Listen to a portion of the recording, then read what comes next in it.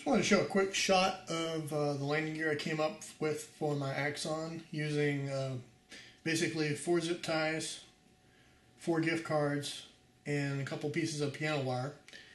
As you can see here, what I've done is I formed the piano wire into bends to form the landing gear.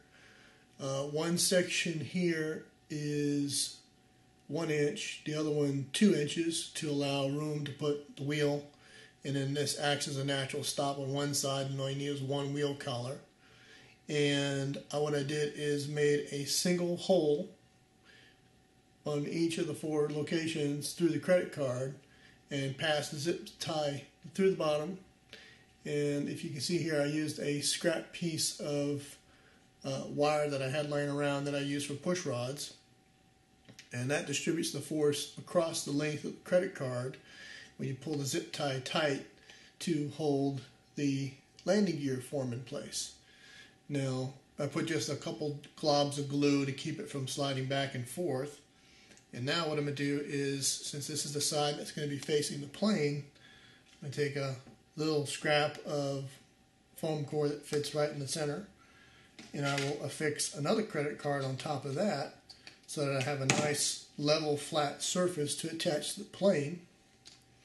And then if I desire, I'll take the same methodology and do the same on this side just to clean it up and have a flat surface.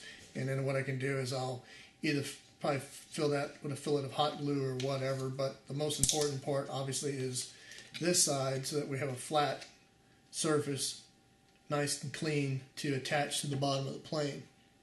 And I'm going to do that using Gorilla Glue. Alright, so here's the completed mock-up of landing gear I came up with.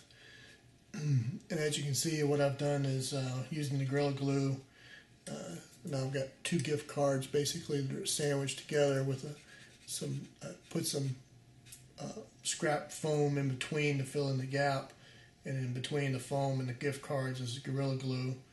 Kind of the same thing, cut a couple of pieces of scrap and just filled in all the little edges to basically make one big wafer, and then cut a couple little scrap pieces of gift cards to just cover the axles.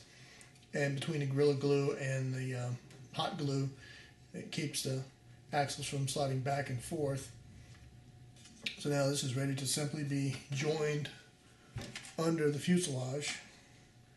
Probably use double-sided sticky tape, and we'll give that a go once we get the Axon completed. But a couple little collars to hold her in place.